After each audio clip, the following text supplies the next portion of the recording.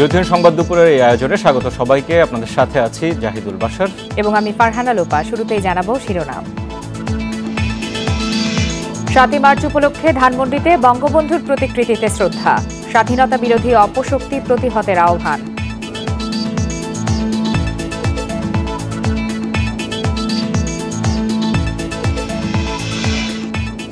কূটনীতি এখন রাজনৈতিক নয়, অর্থনৈতিক। প্রাচ্য পাশ্চাত্যের সেতু বন্ধন হবে বাংলাদেশ, বললেন প্রধানমন্ত্রী।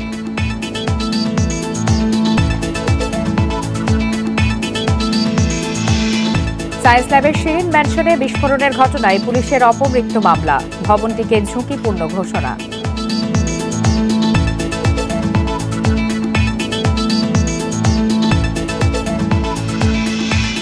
সীতাকুণ্ড বিস্ফোরণের ঘটনায় অবহেলাজনিত হত্যা মামলা, অক্সিজেন প্লান্টের এমডি সহ আসামি 16 জন।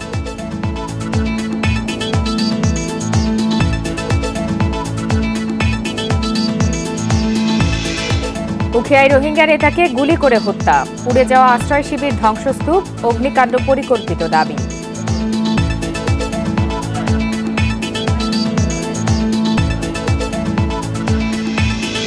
শিরোনামের পর এবারে চলে যাচ্ছে বিস্তারিত খবরে। ঐতিহাসিক ৭ই মার্চ উপলক্ষে ধানমন্ডিতে বঙ্গবন্ধুর প্রতিকৃতিতে প্রধানমন্ত্রী ও আওয়ামী লীগের পক্ষ থেকে শ্রদ্ধা জানানো হয়েছে। ৭ই মার্চের ভাষণের ঐতিহাসিক গুরুত্ব তুলে ধরে সঠিক ইতিহাস চর্চার তাগিদ দেন ওবায়দুল কাদের। স্বাধীনতা বিরোধী অপশক্তি প্রতিহতে সবাইকে ঐক্যবদ্ধ থাকার আহ্বান জানান তথ্যমন্ত্রী। সকাল ৮টার দিকে ধানমন্ডিতে জাতির পিতার প্রতিকৃতিতে প্রধানমন্ত্রী শেখ হাসিনার পক্ষ থেকে শ্রদ্ধা জানান বঙ্গবন্ধুর দৌহিত্র রাদওয়ান মুজিব সিদ্দিক ববি। এরপর ওবায়দুল কাদেরের নেতৃত্বে শ্রদ্ধা জানানো হয় আওয়ামী লীগের পক্ষ থেকে। এরপর একে একে শ্রদ্ধা জানায় বিভিন্ন রাজনৈতিক, সামাজিক ও সাংস্কৃতিক সংগঠন। এ সময় ৭ই মার্চের ভাষণের ঐতিহাসিক গুরুত্ব তুলে ধরে সঠিক ইতিহাস চর্চার তাগিদ দেন ওবায়দুল কাদের। স্বাধীনতা ঘোষণার বৈধ অধিকার ছিল একমাত্র বঙ্গবন্ধু, অন্য কারো স্বাধীনতা ঘোষণার কোনো বৈধ অধিকার ছিল না। কাজে ঘোষক বলে যারা স্বঘোষিত ঘোষক, অনেকেই ছিলেন ঘোষণার পাঠক। পাঠক আর ঘোষক এক কথা। বিএনপির বিরুদ্ধে মুক্তিযুদ্ধের ইতিহাস বিকৃতির অভিযোগ এনে তথ্য ও সম্প্রচার মন্ত্রী ডক্টর হাসান মাহমুদ প্রতিহতের ডাক দেন। দুঃখজনক হলো সত্য, যারা স্বাধীনতা বিরোধী অপশক্তি, তারা এখন বাংলাদেশে রাজনীতি করে এবং তাদের প্রধান পৃষ্ঠপোষক হচ্ছে বিএনপি এবং বিএনপির নেতৃত্ব। আমাদের শপথ হওয়া প্রয়োজন, স্বাধীনতা বিরোধী অপশক্তি এবং যারা দেশকে পাকিস্তানি ভাবধারায় নিয়ে যেতে চায়, যারা দেশকে পিছনের দিকে নিয়ে যেতে চায়, তাদের বিরুদ্ধে ঐক্যবদ্ধ প্রতিরোধ গড়ে তুলতে হবে। ঐতিহাসিক ৭ই মার্চ উপলক্ষে ঢাকা সহ দেশ জুড়ে আলোচনা সভা সহ নানা আয়োজন করা হয়। শাহাদাত স্বপন, ইন্ডিপেন্ডেন্ট নিউজ, ঢাকা। এদিকে ঐতিহাসিক ৭ই মার্চ উপলক্ষে দেশ জুড়ে বঙ্গবন্ধুর প্রতি জানানো হচ্ছে শ্রদ্ধা। এছাড়াও বঙ্গবন্ধুর ভাষণ প্রচার, জাতীয় পতাকা উত্তোলন সহ নানা কর্মসূচিতে বিভিন্ন জেলায় উদযাপন হচ্ছে ঐতিহাসিক এই দিনটি। চট্টগ্রাম নগরীর শিল্পকলা একাডেমিতে বঙ্গবন্ধুর প্রতিকৃতিতে শ্রদ্ধা নিবেদনের মধ্য দিয়ে শুরু হয় দিনের কর্মসূচি। সরকারি বেসরকারি প্রতিষ্ঠানের পাশাপাশি মুক্তিযোদ্ধা ও বিভিন্ন সামাজিক ও সাংস্কৃতিক সংগঠনের পক্ষ থেকে বঙ্গবন্ধুর প্রতিকৃতিতে ফুল দিয়ে শ্রদ্ধা জানানো হয়। বগুড়া জেলা প্রশাসকের দপ্তরে জাতির পিতার প্রতিকৃতিতে শ্রদ্ধা জানানোর মাধ্যমে সরকারিভাবে শুরু হয় ঐতিহাসিক ৭ মার্চের কর্মসূচি। দিবসটি উপলক্ষে আলোচনা সভার পাশাপাশি সাংস্কৃতিক অনুষ্ঠানের আয়োজনও করা হয়েছে। বরিশালে শহীদ সোহেল চত্বরে বঙ্গবন্ধুর প্রতিকৃতিতে ফুল দিয়ে শ্রদ্ধা জানানোর পর আওয়ামী লীগ কার্যালয়ে অনুষ্ঠিত হয় আলোচনা সভা। সিলেটে জাতির পিতার ম্যুরালে শ্রদ্ধা জানান মুক্তিযোদ্ধা সহ বিভিন্ন শ্রেণী পেশার মানুষ। এছাড়া বিভিন্ন শিক্ষা প্রতিষ্ঠানে আয়োজন করা হয়েছে আবৃত্তি, গান ও চিত্রাঙ্কন প্রতিযোগিতার।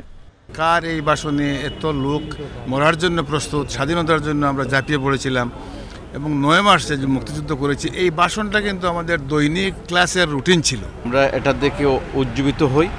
মহান মুক্তিযুদ্ধেও মুক্তিযোদ্ধারা এই ভাষণ থেকে উজ্জীবিত হয়েছেন। আমরা বলতে পারি এটা প্রজন্ম থেকে প্রজন্ম এই ভাষণ বাঙালি জাতিকে উৎসাহিত করবে। খুলনায় আওয়ামী লীগ কার্যালয়ে জাতীয় দলীয় পতাকা উত্তোলন, জাতির পিতার প্রতিকৃতিতে শ্রদ্ধা জ্ঞাপন সহ নানা কর্মসূচি পালন করা হয়। রাজশাহীতে আওয়ামী লীগ ও এর অঙ্গ সংগঠনের পাশাপাশি বিভিন্ন শিক্ষা প্রতিষ্ঠানেও দিবসটিকে ঘিরে নানা কর্মসূচি পালিত হয়। আবাল বৃদ্ধ বনিতা সকলে অনুপ্রাণিত হয়েছিল শুধুমাত্র এই একটি ভাষণের পরিপ্রেক্ষিতে। এটা আমাদের কাছে অনেক গর্বের বিষয়। গোপালগঞ্জে বঙ্গবন্ধুর সমাধিসৌধে ফুল দিয়ে শ্রদ্ধা জানান জেলা প্রশাসক। পৌর প্রশাসনের বিভিন্ন স্তরের কর্মকর্তা ও মুক্তিযোদ্ধারা জাতির পিতার প্রতি শ্রদ্ধা জানান। এছাড়া ফরিদপুর, নেত্রকোনা সহ অন্যান্য জেলায়ও পালন করা হয় নানা কর্মসূচি। রেশমি নন্দী, ইন্ডিপেন্ডেন্ট নিউজ। ৭ই মার্চের বঙ্গবন্ধুর ভাষণ বাঙালির স্বাধিকার আন্দোলনের এক ঐতিহাসিক দলিল। রেসকোর্স ময়দানে শেখ মুজিবুর রহমান বাংলায় ভাষণ দিলেও সেদিন নৃগোষ্ঠী বা ভিন্ন ভাষাভাষীদের মাঝেও সমান প্রভাব ফেলেছিল। স্বাধীনতার ৫০ বছরে সেই দলিল দেশের বিষ্ণুপ্রিয়া মণিপুরী, মাহালি, চাকমা, বম সহ ২২ নৃগোষ্ঠীর ভাষায় অনুবাদ হয়।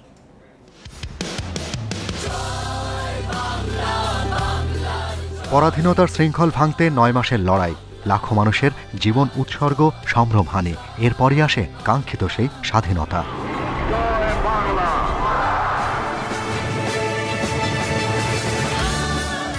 একাত্তরে সেই রণাঙ্গনে বাঙালির সঙ্গে বুক চিতিয়ে দাঁড়িয়েছিলেন ক্ষুদ্র নৃগোষ্ঠীর সদস্যরাও। পাক হানাদার থেকে দেশকে মুক্ত করতে অংশ নেয় মণিপুরী, সাঁওতাল, গারো, মারমা, চাকমা, ত্রিপুরা, ওরাও, মুন্ডা জনগোষ্ঠীর তরুণরাও। দেশ বাঁচাতে তাদের এই অংশগ্রহণের মূল প্রেরণা ছিল ৭ মার্চের ভাষণ। রেসকোর্সের সেই অগ্নিঝরা ভাষণ এখন নিজ ভাষাতেই উচ্চারিত হচ্ছে বিষ্ণুপ্রিয়া মণিপুরী তরুণের কণ্ঠে। আর যদি একটা গুলি চলে, আর যদি আমার লোকের উপর হত্যা করা হয়, তোমাদের উপর কাছে আমার অনুরোধ রইল, আর যদি আগ্য গুলি করতারা, আর যদি মোর মানুরে মারতারা, তোমারাং মরতা হিচা থাইল। আমি অনুভব করলাম যে এরকম একটা ঐতিহাসিক ভাষণ যদি আমার মাতৃভাষায় আমি যদি অনুবাদ করে রাখি, তাহলে সেটা আমার নিজের জন্য একটা গর্বের বিষয় এবং আমার জাতির জন্য এটা গর্ব করার মতো বিষয়। মহান মুক্তিযুদ্ধে রাজশাহী বিভাগীয় অঞ্চলের মাহালি ভাষাভাষীরাও অংশ নেয়। বর্তমানে প্রায় অর্ধলক্ষ জনগোষ্ঠীর এই জাতিসত্তার তরুণরাও নিজের ভাষায় বঙ্গবন্ধুর ৭ মার্চের ভাষণ অনুবাদ করেছেন। নিয়ে ধর্মরা সংগ্রাম, স্বাধীনতারা সংগ্রাম, জয় বাংলা। রোমান হরফে সাঁওতালি আর নিজস্ব বর্ণে চাকমা, তঞ্চঙ্গা, ম্রো সহ ২২ ভাষায় অনুবাদ হয়েছে ঐতিহাসিক এই ভাষণ। আমাদের দেশের সার্বভৌমত্ব রক্ষা করার জন্য, আমাদের দেশের কল্যাণের জন্য আমরা কিভাবে ভূমিকা রাখতে পারি। তো ঠিক এই চিন্তা থেকেই আমরা সংস্থাগতভাবে এই উদ্যোগটা নিয়েছি যে আমরা দেখি কতটা ভাষায় এটাকে অনুবাদ করতে পারি, এবং অনুবাদ করতে গিয়ে একটা পর্যায়ে আমরা দেখলাম যে প্রায় ২২টি ভাষায় এটা আমরা অনুবাদ করতে সক্ষম হয়েছি। সেদিনের রেসকোর্স ময়দানে বঙ্গবন্ধুর জাদুকরী ভাষণটি এখন বিশ্ব ঐতিহ্যের অংশ। এই ভাষণ যুগে যুগে দেশে দেশে মুক্তিকামীদের মনোজাগতিক উদ্দীপনা যোগাবে। Shahriar Anirban, independent news, Dhaka. নিরস্ত্র এক জাতিকে সশস্ত্র সংগ্রামের পথে নিয়ে গিয়েছিল এই মার্চের বজ্রকণ্ঠ। এদিন পাকিস্তানি শোষণ বঞ্চনার বিরুদ্ধে দাঁড়াতে দিক নির্দেশনা দেন বঙ্গবন্ধু।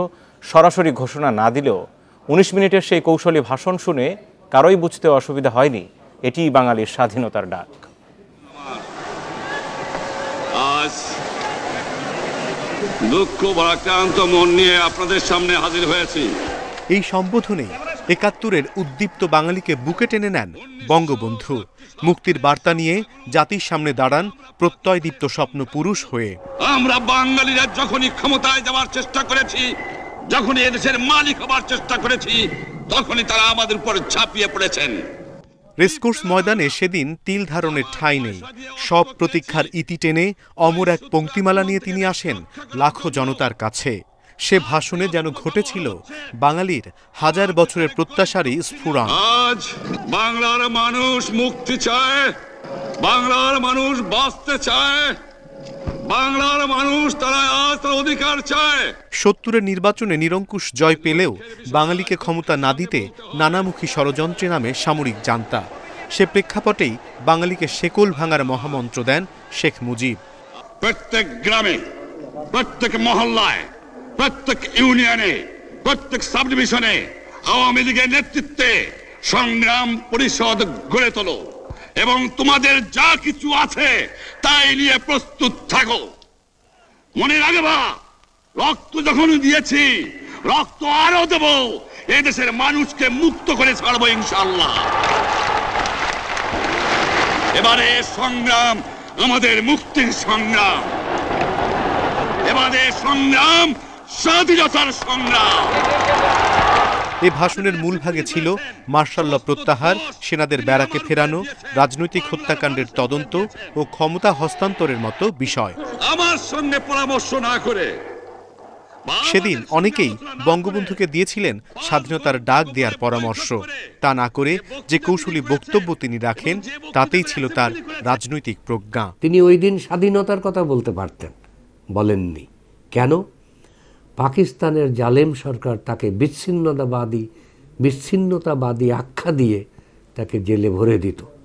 চেষ্টার ত্রুটি কম হয়নি। ৭৫-এর পর ৭ই মার্চের ভাষণ প্রচারে তখনকার ক্ষমতাসীনরা বাধা দিলেও ২০১৭ সালে তা পায় ইউনেস্কো বিশ্ব ইতিহাসের প্রামাণ্য দলিলের স্বীকৃতি।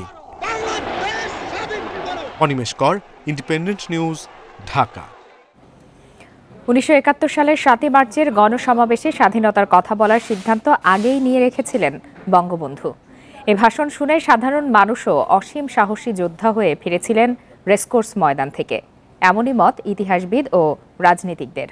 তারা বলছেন, পাকিস্তানি জান্তার শত বাধার মুখেও ১৯৭১ সালের এই দিনে যুদ্ধের মন্ত্র ছড়িয়ে পড়েছিল পূর্ব বাংলায়, যার ফলশ্রুতিতে আসে অনিবার্য স্বাধীনতা। উদ্বেগ, উৎকণ্ঠা ও অনিশ্চয়তায় ঠাসা সময় পার করছিল পাকিস্তানি নিগ্রহের শিকার জাতি। ১৯৭১ সালের ৭ই মার্চ রোববার পূর্ব বাংলার মানুষকে পরবর্তী দিক নির্দেশনা দিতে এদিন ঢাকার রেসকোর্স ময়দানে দুপুর ২টায় গণসমাবেশের ডাক দেয়া হয় আগেই। মঞ্চে ওঠে কোনো ভূমিকা না দিয়েই সরাসরি মূল প্রসঙ্গে চলে যান বঙ্গবন্ধু। ২৩ বছরের ইতিহাস, মুমূর্ষ নরনারীর আর্তনাদের ইতিহাস। পরিবার ও রাজনৈতিক সহকর্মীদের মতামত, দুর্দশাগ্রস্ত বিপুল মানুষের প্রত্যাশার চাপ বুকে নিয়েই নতুন দিক নির্দেশনা দিতে শুরু করেন মুক্তিকামী জাতির বাতিঘর বঙ্গবন্ধু শেখ মুজিবুর রহমান। বঙ্গবন্ধু ২৫ বছর ধরে যা ভাবছিলেন তার নির্দেশ আমরা পাই ৭ই মার্চে। সাম্প্রতিক মার্কিন দলিল থেকে জানা গেছে যে বঙ্গবন্ধু বাংলাদেশের একজন পথিতযশা আমলাকে আমেরিকায় স্টেট ডিপার্টমেন্টের সঙ্গে, জাতিসংঘের সঙ্গে যোগাযোগ করতে বলেছিলেন যে তিনি ৭ই মার্চে স্বাধীনতার কথা বলবেন। এই কথাটা যেন তাদের জানানো হয়। সর্বরকমভাবে সম্পর্ক ছিন্ন করার যে পথটা উনি রচনা করে দিলেন ওই এক বক্তৃতায়, এবং যেটা মুক্তিযুদ্ধে পরিণত হলো। ১৯৪৭ থেকে ১৯৭১-এর মার্চ পর্যন্ত সম্পূর্ণ ভিন্ন ভাষা সংস্কৃতির পাকিস্তানিদের সঙ্গে চলার অভিজ্ঞতার করুণ প্রসঙ্গ টানেন পূর্ব বাংলার অবিসংবাদিত নেতা শেখ মুজিব। ৭ কোটি মানুষকে তাবা রাখতে পারবো না। জনসভায় যে পরিমাণ মানুষ হয়েছিল, বাংলাদেশের কোনো জনসভায় ৪৭ থেকে এই পর্যন্ত এত মানুষ হয়নি। শুধু আহ্বান জানাচ্ছেন তা না, খাজনা ট্যাক্স বন্ধ করে দেওয়া হবে, এইভাবে কিন্তু উনি কিন্তু প্রোগ্রামগুলি বলে গেছেন যে কিভাবে অসহযোগিতারে কিভাবে যুদ্ধে নিয়ে যেতে হবে। জাতির ক্রান্তি লগ্নে এত সংক্ষিপ্ত সময়ে এমন প্রাঞ্জলভাবে প্রসঙ্গ উপস্থাপন, দিক নির্দেশনা ও সাহস যোগানো পৃথিবীর ইতিহাসে নজিরবিহীন বলে মনে করেন তারা। একজন নেতা স্বাধীনতার ঘোষণা করছেন, কি করতে হবে তার নির্দেশ দিয়েছেন, এবং মানুষ সেই বক্তৃতা শুনে যুদ্ধে গেছে, যুদ্ধ করেছে এবং বিজয় শেষে ফিরে এসেছে। এরকম ঘটনা কিন্তু কোথাও ঘটেনি। গেল রাজনৈতিক কর্মী হিসাবে, আসলো মুক্তিযুদ্ধের সৈনিক হিসাবে, সব ওই মিটিংয়ের পরে বাড়িতে ফিরলো বা যে যার জায়গায় ফিরলো। শতাব্দী সাধনায় ওরকম দিন সৃষ্টি হয়। পয়েট অব পলিটিক্স শেখ মুজিবের ঐতিহাসিক ভাষণ বিশ্ব ঐতিহ্য ও আন্তর্জাতিক দলিলের গুরুত্বপূর্ণ তালিকা ইউনেস্কোর মেমোরি অব দ্য ওয়ার্ল্ডে স্থান পায়। বিশ্বের দেশে দেশে অনুদিত হচ্ছে বিভিন্ন ভাষায়। এবারে সংগ্রাম আমাদের মুক্তির সংগ্রাম, এবারে সংগ্রাম স্বাধীনতার সংগ্রাম। শাহাদাত স্বপন, ইন্ডিপেন্ডেন্ট নিউজ, ঢাকা। কূটনীতি এখন আর রাজনৈতিক নয়, বরং অর্থনৈতিক বিষয় বলেছেন প্রধানমন্ত্রী শেখ হাসিনা। প্রাচ্য ও পাশ্চাত্যের মাঝে বাংলাদেশ সেতু বন্ধন রচনার লক্ষ্যে কাজ করছে বলেও জানান তিনি। স্থানীয় সময় সোমবার রাতে কাতারের এক অনুষ্ঠানে কথা বলেন শেখ হাসিনা। সরকার প্রধান আরও বলেন, কোন কোন দেশের সাথে ব্যবসা বাণিজ্য আরও বাড়ানো যায় সেদিকে সবাইকে লক্ষ্য রাখতে হবে। কোন দেশগুলোতে পণ্য রপ্তানিতে আরও সুযোগ রয়েছে তাতেও গুরুত্ব দিতে হবে। আর আমদানির পণ্য বাংলাদেশে কম খরচে আনার বিষয়টিও বিবেচনা করতে হবে। পরে রোহিঙ্গাদের প্রসঙ্গে প্রধানমন্ত্রী বলেন, বাংলাদেশে তাদেরকে মানবিক কারণে আশ্রয় দেওয়া হয়েছে, তবে তাদেরকে নিজ দেশে ফিরিয়ে দেওয়ার জন্য আলোচনা অব্যাহত রাখতে হবে।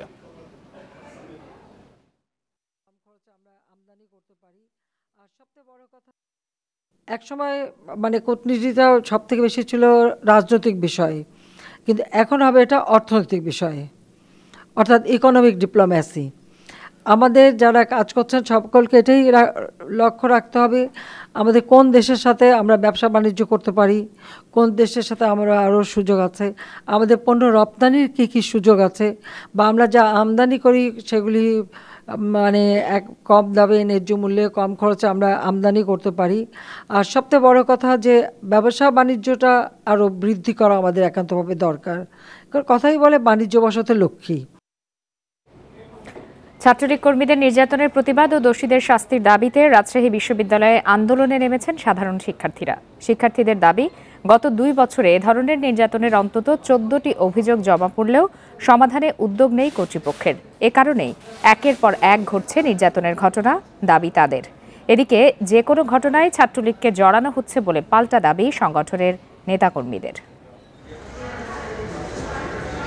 গেল 24 ফেব্রুয়ারি নির্যাতনের শিকার হন বিশ্ববিদ্যালয়ের শিক্ষা ও গবেষণা বিভাগের 2য় বর্ষের এক শিক্ষার্থী। দেয়া হয় ধর্ষণের হুমকিও। এ বিষয়ে ছাত্রলীগের 3 নেতার বিরুদ্ধে বিশ্ববিদ্যালয় কর্তৃপক্ষের কাছে অভিযোগ জানান ভুক্তভোগী, কিন্তু দোষীদের বিরুদ্ধে এখনও কোনো ব্যবস্থা না নেওয়ায় ক্ষুব্ধ হয়ে ক্যাম্পাসে বিক্ষোভে নেমেছেন শিক্ষার্থীরা। শিক্ষার্থীদের দাবি, গত 2 বছরে এই ধরনের নির্যাতনের অন্তত 14টি অভিযোগ জমা পড়েছে বিশ্ববিদ্যালয় প্রশাসনের কাছে। এ নিয়ে 20 ফেব্রুয়ারি বিশ্ববিদ্যালয়ের শৃঙ্খলা কমিটির সভা হওয়ার কথা থাকলেও শেষ পর্যন্ত হয়নি। এরই মাঝে নতুন করে শিক্ষার্থী নির্যাতনের ঘটনায় ক্ষুব্ধ ছাত্রছাত্রীরা। প্রতিনিয়ত যে হলগুলোতে নির্যাতিত হচ্ছে, সেই নির্যাতিত শিক্ষার্থীরা যখন প্রভোস্টের কাছে প্রতিকার চেয়ে তারা দরখাস্ত করে, সেগুলো কিন্তু আমলে নেওয়া হচ্ছে না। যে আমরা যে অবাধে চলাফেরা করব, আসলে আমরা মনে হচ্ছে না নিরাপদ আছি। তবে অভিযোগের বিষয়ে সুষ্ঠু তদন্ত করে দোষীদের শাস্তির আওতায় আনার আশ্বাস কর্তৃপক্ষের। শাস্তি যোগ্য কিছু অপরাধ ইতিমধ্যে নজরে এনেছি এবং একটা ডেটও দেওয়া হয়েছিল, তো একটা বিশেষ কারণেই যে ডেটটা পাল্টাতে হয়েছে। আশা করি ভাইস চ্যান্সেলর মহোদয় এই মুহূর্তে ঢাকায় আছেন, উনি এসেই একটা সকলের সাথে আলোচনা করে সংশ্লিষ্ট সকলের সাথে একটি ডেট দেবেন। এদিকে যে কোনো ঘটনাতেই ছাত্রলীগকে দায়ী করার প্রবণতা তৈরি হয়েছে বলে দাবি সংগঠনের নেতাদের। তবে কর্মীদের কারো বিরুদ্ধে অভিযোগ প্রমাণিত হলে ব্যবস্থা নেওয়ার হুঁশিয়ারি তাদের। তাদের ইন্টারনাল প্রবলেম, এখানে ছাত্রলীগকে জড়ানো হয়েছে এবং ধর্ষণের যে অভিযোগ আপনি কথা বলছেন, এটা আমি জানি না আর কি, বা এই ধরনের কোনো হয়েছে কিনা। তবে এই বিষয়টা আমি শুনেছি, যদি এটা সুনির্দিষ্ট প্রমাণ থাকে তার বিরুদ্ধে সাংগঠনিক ব্যবস্থা নেওয়া হবে। নির্যাতনের শিকার ছাত্রী গত 27 ফেব্রুয়ারি মুন্নজান হলের সহসভাপতি আতিফা হক, তাজনোপা থিমি এবং সোহরাওয়ার্দী হলের সহসভাপতি আতিকুর রহমানের বিরুদ্ধে শারীরিক নির্যাতন ও ধর্ষণের হুমকির অভিযোগ জানান প্রক্টরের কাছে। সেই সঙ্গে নিরাপত্তা চেয়েও আবেদন করেন। Mustafizur Rahman, independent news, Rajshahi. রাজধানীর ক্যান্টনমেন্ট সংলগ্ন মাটিকাটা এলাকার একটি বহুতল ভবনে আগুনের ঘটনা ঘটেছে। সোমবার মাঝরাতে এই ঘটনা ঘটে। রাত 1টার দিকে 10তলা ভবনটির 5 তলায় আগুন লাগলে বাসিন্দাদের মধ্যে আতঙ্ক ছড়িয়ে পড়ে। ফোন পেয়ে ফায়ার সার্ভিসের 6টি ইউনিট ঘটনাস্থলে পৌঁছায় এবং প্রায় আধ ঘন্টার চেষ্টায় আগুন নিয়ন্ত্রণে আনে। এই ঘটনায় কোনো হতাহতের খবর পাওয়া যায়নি। উদ্ধার কাজে অংশ নেন এলাকাবাসীও। এদিকে ভবনটিতে অগ্নি নির্বাপনের কোনো ব্যবস্থা ছিল না বলে জানিয়েছেন ফায়ার সার্ভিসের কর্মীরা। প্রাথমিকভাবে আগুন লাগার কারণ ও ক্ষয়ক্ষতি সম্পর্কে জানা যায়নি। 10তলা ভবনের 5 তলায় অগ্নিকাণ্ড সংঘটিত হয়। রাত 1টার সময় সংবাদ পেয়ে কর্মীটোলা ফায়ার স্টেশনের 4টি ইউনিট ঘটনাস্থলে চলে আসে। তারা এসে আগুন নির্বাপন শুরু করে। আগুনের ভয়াবহতা দেখে আমরা মিরপুর ফায়ার স্টেশনের সাহায্য চাই। ওইখান থেকেও 2টি ইউনিট ঘটনাস্থলে চলে আসে। আমরা 5 তলায় অতি স্বল্প সময়ে আগুন নির্বাপন করে 4 জন লোককে আমরা জীবিত উদ্ধার করি। সায়েন্স ল্যাবের শিরিন ম্যানশনে বিস্ফোরণের ঘটনায় পুলিশ বাদী হয়ে একটি অপমৃত্যুর মামলা দায়ের করেছে। গতকাল রাতে নিউ মার্কেট থানায় এই মামলা হয়। এদিকে ভবনটিকে ঝুঁকিপূর্ণ ঘোষণা করেছে ঢাকা দক্ষিণ সিটি কর্পোরেশন। ভবনটির অবস্থা যাচাইয়ের পর এটি ব্যবহার উপযোগী কিনা নাকি ভেঙে ফেলা হবে সে বিষয়ে সিদ্ধান্ত দেবে কর্তৃপক্ষ। রোববার বেলা 11:15টার দিকে বিকট শব্দে বিস্ফোরণ ঘটে শিরিন ম্যানশনের 3 তলায়। এতে 3 জন নিহত ও অন্তত 50 জন আহত হন। বিস্ফোরণে 3 তলার পুরোটাই বিধ্বস্ত হয়েছে। একপাশের দেয়াল ভেঙে পড়েছে সামনের সড়কে। ক্ষতিগ্রস্ত হয়েছে পাশের আবাসিক ভবন সুরাইয়া ড্রিমের 3য় তলার একাংশ।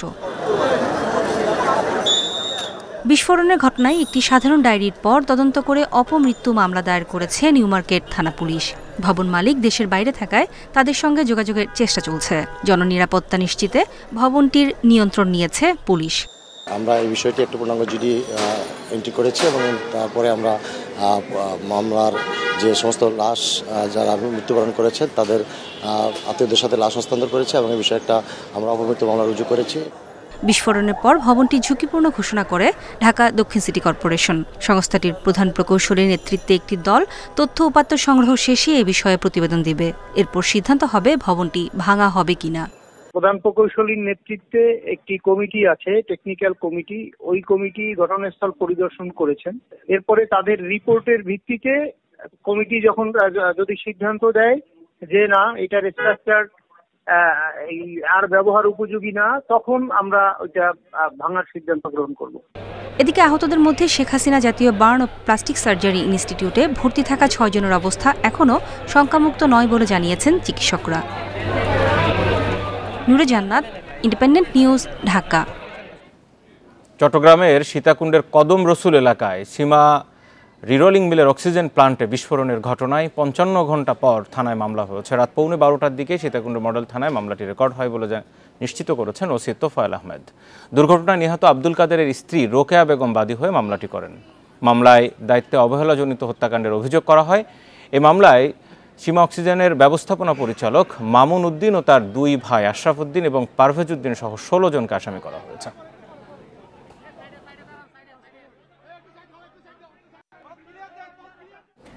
চট্টগ্রামের সীতাকুণ্ডে দুর্ঘটনার পর আবারও সামনে এসেছে সংশ্লিষ্ট দপ্তরের তদারকির দুর্বলতা। অক্সিজেন প্ল্যান্টে বিস্ফোরণের পর যথারীতি তোড়জোড় শুরু হয়েছে দায়িত্বে থাকা প্রতিষ্ঠানগুলোর। কিন্তু বেশিরভাগ কারখানা জনবহুল এলাকাতে হওয়ায় ঝুঁকিপূর্ণ হয়ে উঠেছে সীতাকুণ্ড। তবে এসব বিষয়েও দেখার যেন কেউ নেই।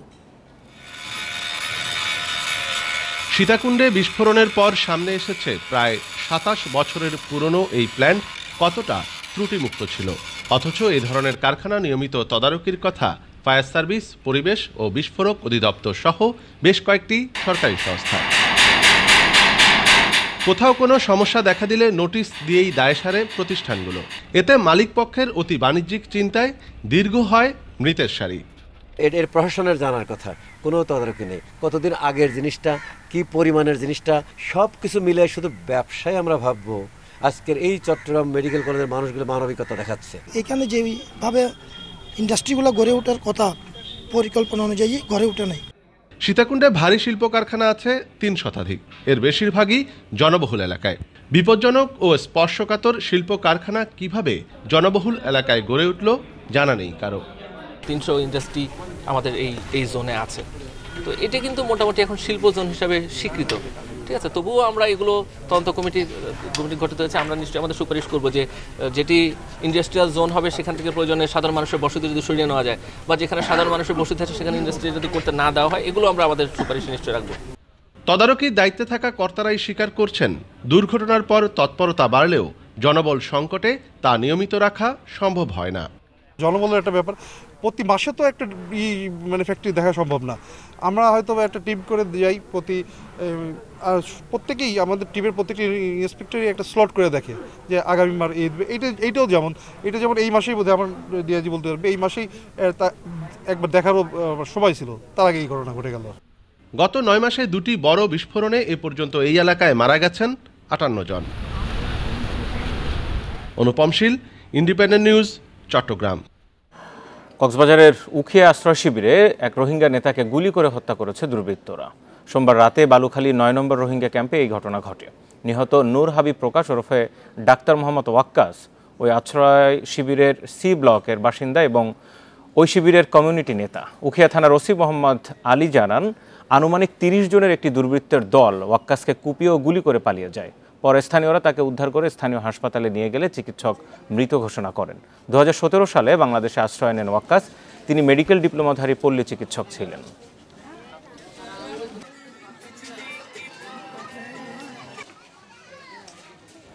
কক্সবাজারের উখিয়ার রোহিঙ্গা আশ্রয় শিবিরে পুড়ে যাওয়া স্থানটি পরিণত হয়েছে ধ্বংসস্তূপে। খোলা আকাশের নিচে পরিবার পরিজন নিয়ে বাস করছে ক্ষতিগ্রস্তরা। অনেকের দিন কাটছে অনাহারে। তবে এ ঘটনাকে পরিকল্পিত বলছেন ভুক্তভোগীরা।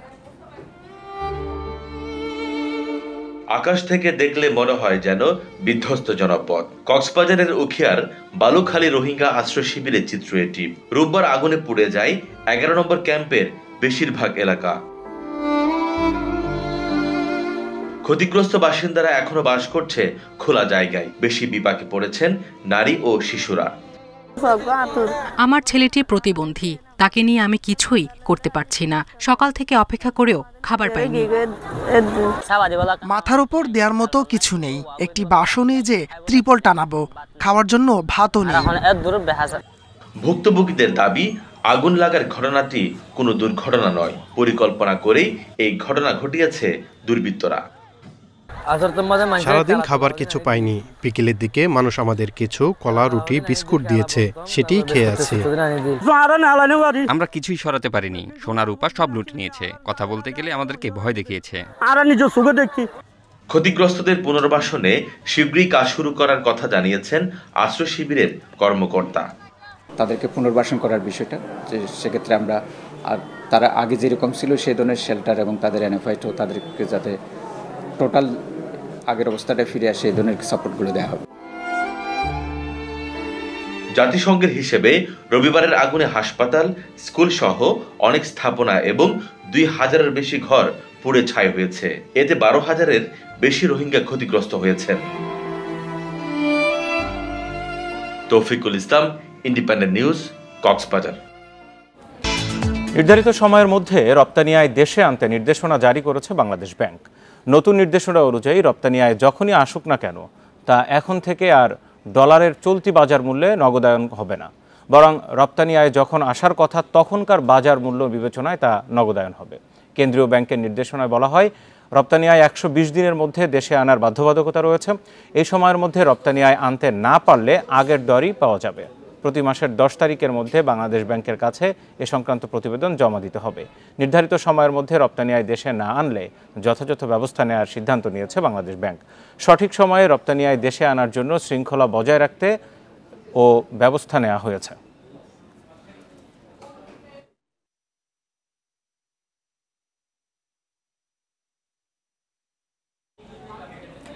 নিয়ন্ত্রণ বহির্ভূত কারণে রুগ্ন নন টেক্সটাইল খাতের শিল্প প্রতিষ্ঠানের ঋণ হিসাব সমন্বয় করার নির্দেশনা দিয়েছে বাংলাদেশ ব্যাংক।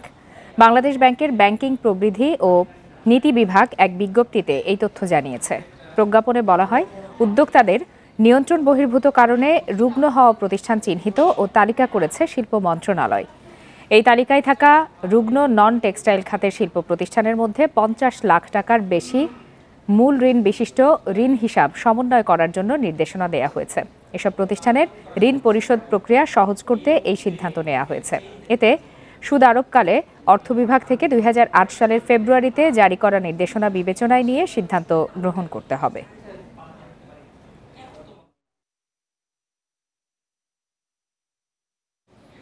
সৌদি আরবে অবৈধ ভিসা বাণিজ্যে জড়িত বাংলাদেশিদের বিরুদ্ধে ব্যবস্থা নেওয়া হবে বলে জানিয়েছেন প্রবাসী কল্যাণ ও বৈদেশিক কর্মসংস্থান মন্ত্রণালয়ের সিনিয়র সচিব আহমেদ মুনিরুস সালেহিন। ঐতিহাসিক 7 মার্চ উপলক্ষে প্রবাসী কল্যাণ মন্ত্রণালয়ে বঙ্গবন্ধুর প্রতিকৃতিতে শ্রদ্ধা নিবেদন শেষে সাংবাদিকদের এক প্রশ্নের জবাবে এসব কথা বলেন তিনি। সচিব বলেন, সৌদি আরবে অবৈধ ভিসা বাণিজ্যে জড়িত রিক্রুটিং এজেন্সি মালিকদের বিরুদ্ধে অভিবাসন আইন অনুযায়ী যথাযথ ব্যবস্থা নেওয়া হবে। সম্প্রতি সৌদি আরবের শ্রমবাজারে ভিসা বাণিজ্যের অভিযোগে 13 জনকে গ্রেপ্তার করে সৌদি কর্তৃপক্ষ, যার মধ্যে 8 জন বাংলাদেশি রয়েছেন। এটি একটি খুব সতর্ক বার্তা এবং এখানে আমাদের যে সামগ্রিকভাবে অভিবাসনের যে নৈতিকতার বিষয়টি আবার নতুন করে আলোচিত হবে এবং অনেকেই সাবধান হবে। বাংলাদেশের যে রিক্রুটিং এজেন্সি গ্রেপ্তার হয়েছেন তাদের বিরুদ্ধে বাংলাদেশের আইনে ব্যবস্থা নেওয়ার জন্য আমরা ব্যবস্থা নিয়েছি। খাগড়াছড়ির দীঘিনালায় মাইনি বেইলি সেতু ভেঙে নদীতে পড়ে গেছে একটি ট্রাক। এর জেরে বন্ধ আছে এই পথে যান চলাচল, তবে বিকল্প পথে সাজেকে পর্যটকবাহী যান চলাচল করছে। সকাল 10টার দিকে এই দুর্ঘটনা ঘটে। প্রত্যক্ষদর্শীরা জানান, সীমান্ত সড়কের জন্য পাথর নিয়ে যাওয়ার পথে মাইনি বেইলি সেতুতে ট্রাকটি ওঠার পরই দুর্ঘটনা ঘটে। এতে সেতুটির পাটাতন ভেঙে বন্ধ হয়ে যায় যান চলাচল। বিকল্প পথে ছোট যান চলাচল করলেও মালবাহী ট্রাক ও যাত্রীবাহী বাস চলাচল বন্ধ রয়েছে। দুর্ঘটনার পর ঘটনাস্থল পরিদর্শন করেছেন প্রশাসনের ঊর্ধ্বতন কর্মকর্তারা। এর আগে 2017 সালে বালু বোঝাই ট্রাক নিয়ে ভেঙে পড়ে মাইনি বেইলি সেতুটি।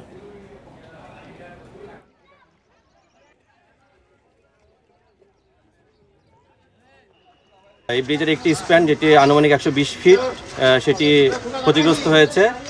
আমরা 34 কনস্ট্রাকশন ইঞ্জিনিয়ার ব্যাটালিয়নের অধীনে 20 ইসিবি এবং রোডস অ্যান্ড হাইওয়ে অর্থাৎ সহজের সাথে সমন্বয় করে অতি দ্রুত সত্বর এই ব্রিজটি রিপেয়ার করার আমরা কাজ অলরেডি শুরু হয়ে গিয়েছে।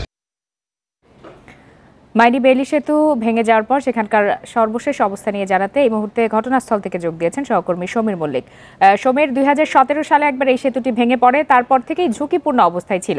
এর আগেও আপনার সাথে কথা হয়েছে, তখন জানা গেছে যে নির্ধারিত মাত্রার চেয়ে কয়েক গুণ বেশি ভারী পণ্য নিয়ে যাচ্ছিল ট্রাকটি, যার ফলে এই দুর্ঘটনার পর এখন পর্যন্ত ট্রাকের চালক বা সহযোগীকে আটক করা গেছে কিনা?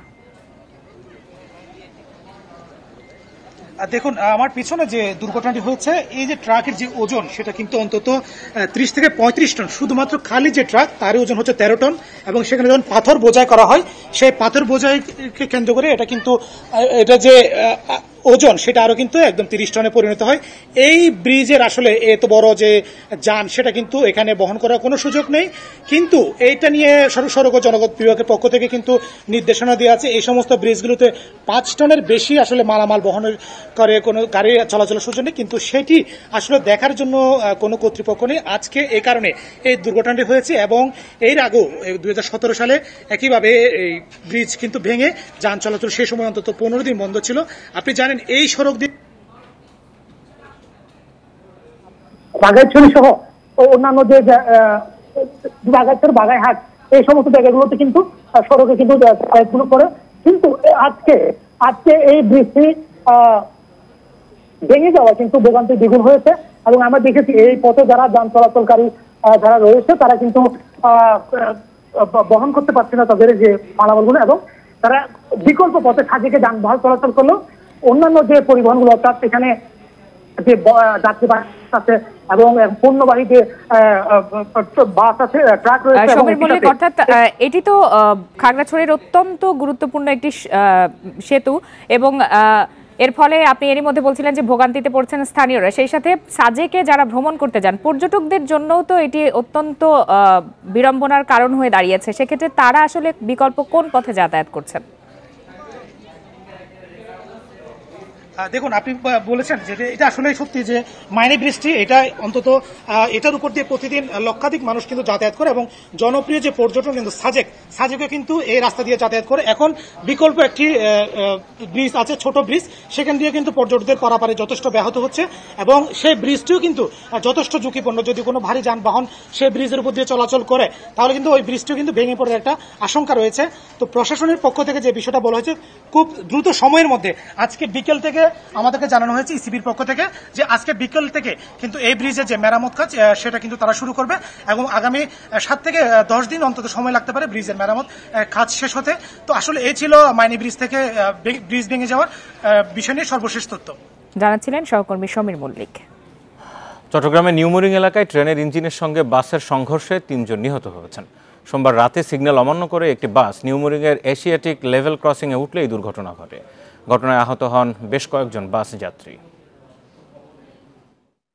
সোমবার রাত 9টার দিকে চট্টগ্রাম বিমানবন্দর সড়কের পাশে রেল লাইনে একটি ইঞ্জিন চলতে থাকায় লেভেল ক্রসিং বন্ধের সংকেত দেওয়া হয়। তবে সংকেত অমান্য করে একটি বাস রেল লাইনের উপর উঠে যায়। এতে বাসের পিছনের অংশের সাথে রেল ইঞ্জিনের সংঘর্ষ হয়, জানিয়েছে রেল কর্তৃপক্ষ।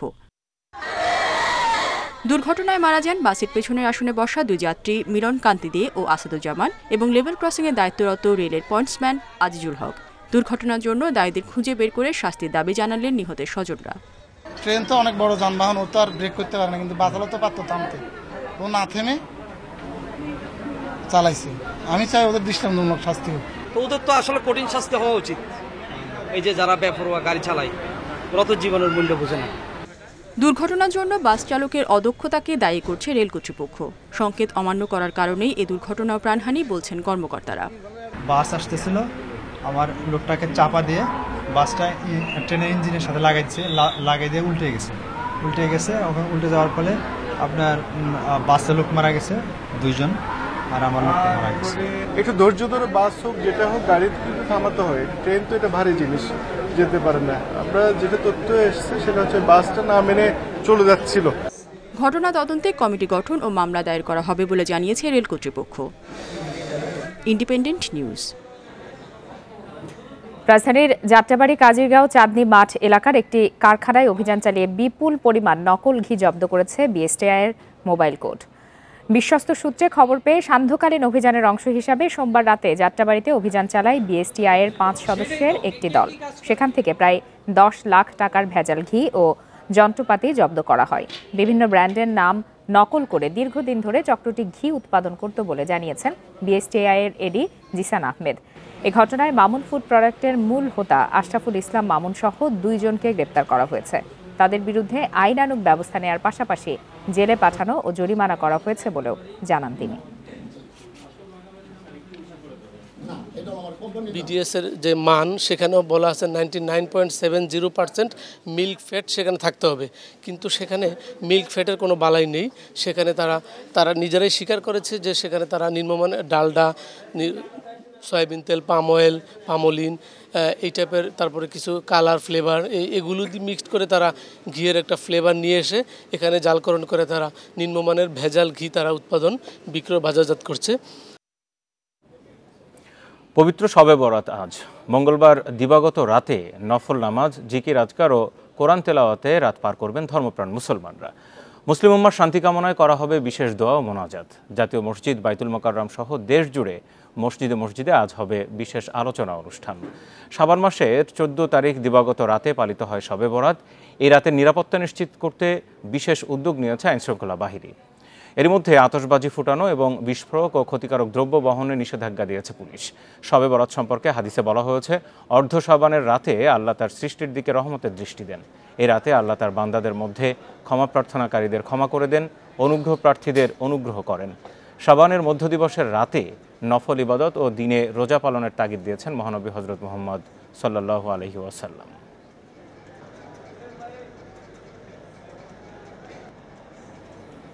রাজধানী সহ দেশের বিভিন্ন স্থানে উদযাপন করা হচ্ছে দোল পূর্ণিমা উৎসব।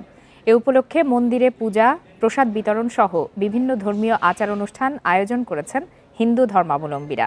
ঢাকেশ্বরী জাতীয় মন্দিরে আয়োজন করা হয়েছে দোল উৎসব ও কীর্তন। সনাতন ধর্মাবলম্বীদের মতে এই দিন শ্রীকৃষ্ণ বৃন্দাবনে রাধিকা এবং তার সখীদের সঙ্গে আবির খেলেছিলেন। সেই ঘটনা থেকেই দোল খেলার শুরু।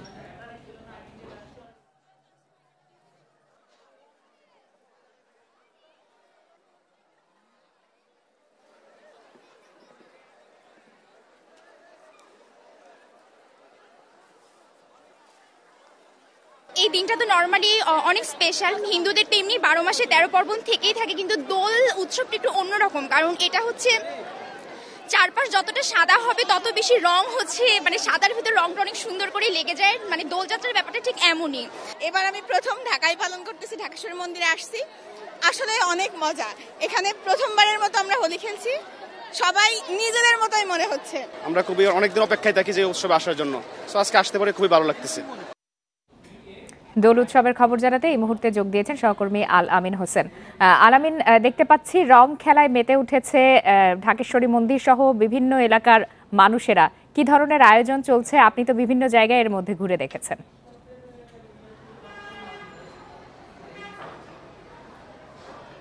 লোপা, আসলে আমরা ঢাকেশ্বরী মন্দিরে আসছিলাম, এখানেই কভার করতেছিলাম, তবে একদমই শেষ 2টার দিকে এখানকার দায়িত্বরত সমস্ত পুলিশ কর্মকর্তা রয়েছেন যারা আসলে এই উৎসবে অংশগ্রহণ করেছিলেন, তাদের এখান থেকে আসলে পুলিশ বের করে দিচ্ছে। এখন কোনো আনুষ্ঠানিকতা একদম নেই বললেই চলে, তবে এখানে সকাল 10টার দিকে মূল যে আয়োজন সেটি রাধা এবং কৃষ্ণের পায়ে আসলে আবিরের ছোঁয়া লাগানোর পরেই এখানে তাদের যে মূল আনুষ্ঠানিকতা সেটি শুরু হয়। এর আগে গতকালকে মূলত তিথি শুরু হয়েছে এবং সেই ধারাবাহিকতায় আজকে মূল অনুষ্ঠান এখানে চলছে।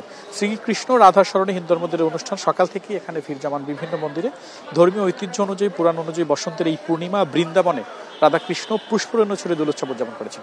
তারই ধারাবাহিকতায় সনাতন ধর্মাবলম্বীরা মূলত এই অনুষ্ঠানটি আয়োজন করছেন। সময়ের বিবর্তনে পুষ্পরণ্যর জায়গায় দখল করে নিয়েছে আবির, সেই রীতি অনুযায়ী এই মতের বিশ্বাসীরা রাধাকৃষ্ণের বিগ্রহের সামনে রাঙিয়ে তোলেন নিজেদেরকে। আমরা যেমনটা বলছিলাম যে সকালে রাধাকৃষ্ণের যে মূর্তি রয়েছে এবং সেখানে তাদের পায়ে এই আবির ছোঁয়া দিয়ে ছুঁয়েই আসলে মূলত অনুষ্ঠান শুরু হয়। এখন একদমই ফাঁকা, দর্শনার্থী বা পূজারী যারা আছেন তারা আসলে কেউ নাই বললেই চলে।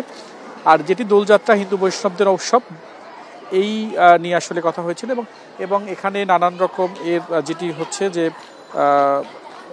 মন্দিরে পূজা, হোম যজ্ঞ, প্রসাদ বিতরণ সহ নানান আনুষ্ঠানিকতা দিয়ে আসলে মূলত এটি শুরু হয়েছিল। তবে বিকেল নাগাদ হয়তো আরও কিছু আনুষ্ঠানিকতা আছে। তবে মূল যে মন্দির যেটি ছিল সেখানে কিছুক্ষণ আগেও আমরা যেমনটা বলছিলাম যে 2টা নাগাদ সকাল 10টায় শুরু হয়ে 2টা পর্যন্ত সেই উৎসব, যে রঙের উৎসব সেটা চলছিল এবং কিছুক্ষণ আগে অর্থাৎ 2টার দিকে পুলিশ সেখানে তাদেরকে আসলে বের করে দিয়েছে। সেখানে পরিবার সহ সবাই আসছেন। তারা যেটি বলছেন যে শীতের যে শুষ্কতা, সেই শুষ্কতার পরে প্রকৃতিতে এখন আসলে বসন্তের উৎসব বা বসন্তের ছোঁয়া, সেই বসন্তের উৎসবকে আরও বেশি রাঙিয়ে দিতে কেউ কেউ আসলে এখানে অংশগ্রহণ করেছেন এবং তারা যেটি বলছেন যে উৎসবের রং এবং বসন্তের রং সবার মনে ছুঁয়ে যাক। এবং তারা আরও একটি কথা বলেছেন যে ধর্ম যার যার, উৎসব সবার। রাজধানী ঢাকেশ্বরী মন্দির থেকে দোল উৎসবের খবর জানাচ্ছিলেন সহকর্মী আলামিন হোসেন। এদিকে প্রতি বছরের মতো এবারও সারা দেশে উৎসবমুখর পরিবেশে উদযাপিত হচ্ছে সনাতন ধর্মাবলম্বীদের অন্যতম উৎসবে দোল পূর্ণিমা। সকালে পূজা অর্চনার মধ্য দিয়ে শুরু হয় উৎসবের মূল আনুষ্ঠানিকতা। মন্দিরে মন্দিরে পূজা, প্রসাদ বিতরণ সহ বিভিন্ন ধর্মীয় আচার অনুষ্ঠান আয়োজন করেছে হিন্দু সম্প্রদায়ের মানুষ। নেত্রকোনা সদরের হাটকুণ্ডলী গ্রামের কামাখ্যা দেবীর মন্দিরে দিনব্যাপী দোল উৎসব চলছে। সার্বজনীন এই উৎসবে দেশ জাতির কল্যাণ ও সমৃদ্ধি কামনা করে প্রার্থনা করা হয়। হিন্দু সম্প্রদায়ের কয়েকশো মানুষ একে অপরকে আবির মেখে উৎসবে মাতেন। উৎসব ঘিরে মাটির খেলনা, বিভিন্ন প্রকার খাবার সহ বাঁশ ও বেতের তৈরি জিনিসের পসরা সাজিয়ে বসেছেন শতাধিক দোকানি। দোল পূর্ণিমা উপলক্ষে লক্ষ্মীপুরের শ্রীকৃষ্ণ চৈতন্য মহাপ্রভুর মন্দিরে রং খেলা অনুষ্ঠিত হয়েছে। এছাড়া পটুয়াখালীতেও ঢাকের বাদ্য, উলুধ্বনি আর ধর্মীয় গানে উদযাপিত হচ্ছে দোল পূর্ণিমার উৎসব।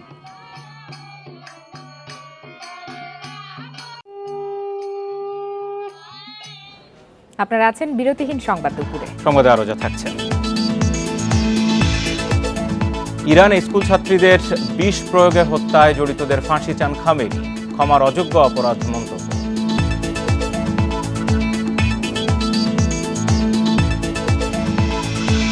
বৃহস্পতিবার টি-20 সিরিজে ইংল্যান্ড বাংলাদেশ লড়াই, শেষ ওয়ানডের জয়ে উজ্জীবিত টাইগাররা।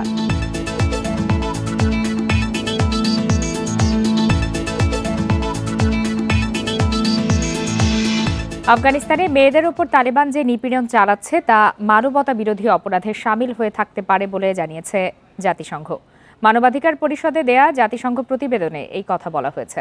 আফগানিস্তানে মানবাধিকার পরিস্থিতির ওপর প্রতিবেদনটি তৈরি করা হয়েছে। এতে দেখা গেছে নারী ও মেয়েদের প্রতি তালেবানের আচরণ লিঙ্গভেদে বৈষম্য বা নিপীড়নের সমতুল্য, যা মানবতা বিরোধী অপরাধের শামিল। এ কারণে তালেবান কর্তৃপক্ষকে জবাবদিহিতার আওতায় আনা যায়। জাতিসংঘের পরিষদে প্রতিবেদনটির লেখক রিচার্ড বেনেট বলেন, তালেবানের হিসাব নিকাশ করে নেয়া নীতিতে নারী ও মেয়েদের মানবাধিকার ক্ষুণ্ণ হচ্ছে।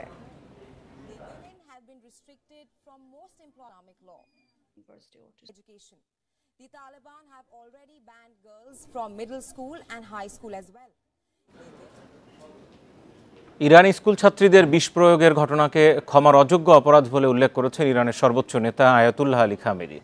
এই অপরাধের সঙ্গে জড়িতদের মৃত্যুদণ্ডের সাজা দেওয়া হবে বলে জানান তিনি। এমন ঘটনা সমাজে আতঙ্ক ছড়াচ্ছে বলেও মন্তব্য করেন তিনি। বলেন, গোয়েন্দা এবং আইন প্রয়োগকারী সংস্থাগুলোকে এই অপরাধের উৎস খুঁজে বের করতেই হবে। যারা এসবের সঙ্গে জড়িত তাদের কাউকে ছাড় দেওয়া উচিত হবে না, মন্তব্য করেন খামেনি। তার মন্তব্যের পরপর আদালত দ্রুত এই ঘটনায় পদক্ষেপ নেবে বলে প্রতিশ্রুতি দেন ইরানের বিচার বিভাগীয় প্রধান গোলাম হোসেন মোহসেন ইজেই। এদিকে বিষ প্রয়োগের ঘটনায় ইরানের রাজধানী তেহরান সহ বিভিন্ন শহরে বিক্ষোভ করেছেন ছাত্রীদের অভিভাবকরা।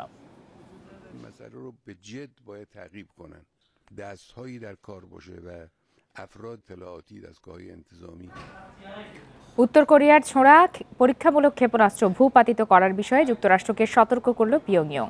এ ধরনের যে কোনো প্রচেষ্টা যুদ্ধ ঘোষণার শামিল হবে বলে জানিয়েছেন উত্তর কোরিয়ার নেতা কিম জং উনের বোন কিম ইয়ো জং। মঙ্গলবার দেশটির রাষ্ট্রীয় গণমাধ্যমে প্রচারিত এক বিবৃতিতে এই সতর্ক বার্তা দেন তিনি। এতে কোরীয় উপদ্বীপে চলা উত্তেজনার পেছনে ওয়াশিংটন এবং সিউলের যৌথ সামরিক মহড়াকে দায়ী করেন কিম ইয়ো জং। প্রশান্ত মহাসাগর, যুক্তরাষ্ট্র বা জাপানের মালিকানাধীন নয় উল্লেখ করে আগামীতে সেখানে আরও ক্ষেপণাস্ত্র পরীক্ষা চালানো হবে বলেও ইঙ্গিত দেন তিনি।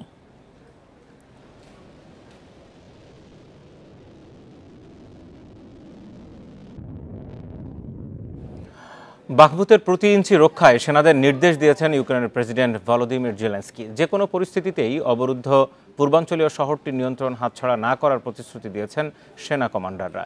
এদিকে জার্মান সংবাদপত্র বিল্ড জানিয়েছে, বাখমুতের পরিস্থিতির অবনতি হওয়ায় শহর থেকে সেনা প্রত্যাহার নিয়ে সেনাপ্রধান ভ্যালেরি জালুজনির সাথে জেলেনস্কির মতবিরোধ দেখা দিয়েছে। সোমবার প্রায় অবরুদ্ধ বাখমুত শহরের সেনা সংখ্যা আরও বাড়িয়েছে ইউক্রেন ও রাশিয়ার ভাড়াটে ওয়াগনার বাহিনী। শহরের নিয়ন্ত্রণ ধরে রাখতে রুশ বাহিনীর সাথে ইউক্রেন সেনাবাহিনীর তুমুল লড়াই চলছে। এদিকে ইউক্রেনের পূর্বাঞ্চলীয় বিভিন্ন শহরে রুশ বাহিনীর হামলায় 1 জন নিহত ও 4 জন আহত হয়েছে বলে দাবি করেছে কিয়েভ। সোমবার রাতে রাশিয়ার ছোড়া 15টি ড্রোনের মধ্যে 13টি ভূপাতিতের দাবি করেছে ইউক্রেন।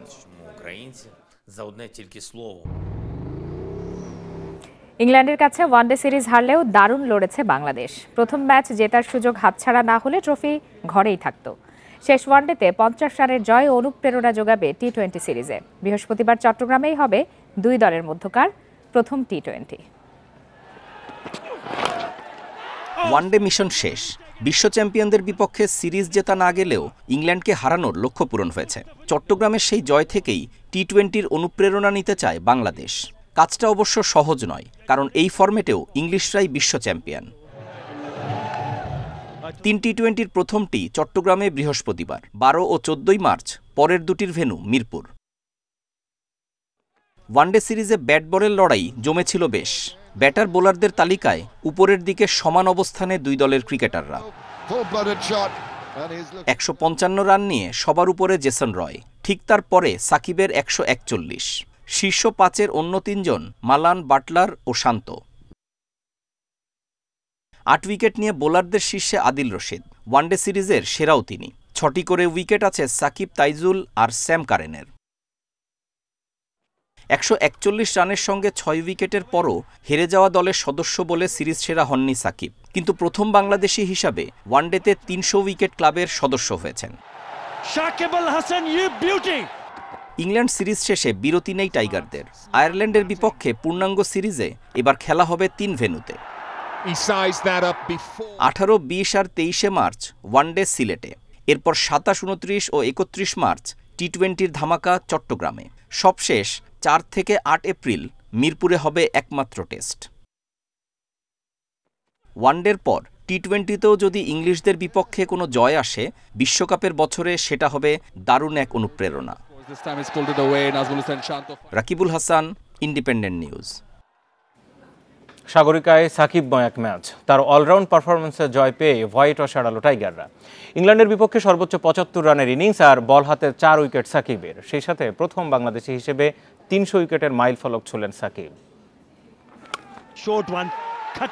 উইকেট শিকারে সাকিবের আগ্রাসন, ম্যাচ জেতার স্পৃহা স্পষ্ট। দিনটা যখন সাকিবময়, বাংলাদেশকে আটকানো দেয়। টাইগার বরপুত্রের স্পিন ধরেছে চট্টগ্রামে, 4 উইকেট অ্যাকাউন্টে পড়েছেন। ওয়ানডে ক্রিকেটে 300 উইকেটের এলিট ক্লাবে সাকিব প্রথম বাংলাদেশি। বাঁহাতি স্পিনারদের মধ্যে এই কীর্তি আছে শুধু জয়সূরিয়া আর ভেটরির। বর্তমানে সাকিবই সেরা বাঁহাতি স্পিনার। বোলার সাকিব যেমন দুটি ছড়িয়েছেন, ব্যাটিংয়েও তিনি দলের সেরা।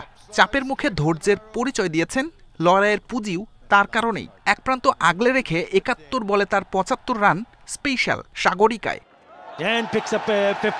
ওয়ানডেতে এক ম্যাচে 50 আর 4 উইকেট, চতুর্থবার নিলেন Shakib.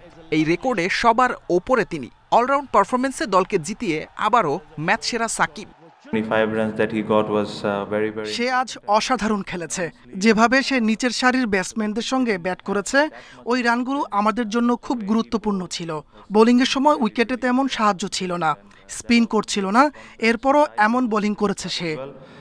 After seeing the way Sakib bowled, he was talking to him as well. 6000 run আগেই ছিল, 300 উইকেটও পূর্ণ হলো। এই ডাবলের কীর্তি আছে জয়সূরিয়া আর শহীদ আফ্রিদির, কিন্তু সাকিব এই তালিকায় দ্রুততম। সাইদ সাদি, ইন্ডিপেন্ডেন্ট নিউজ।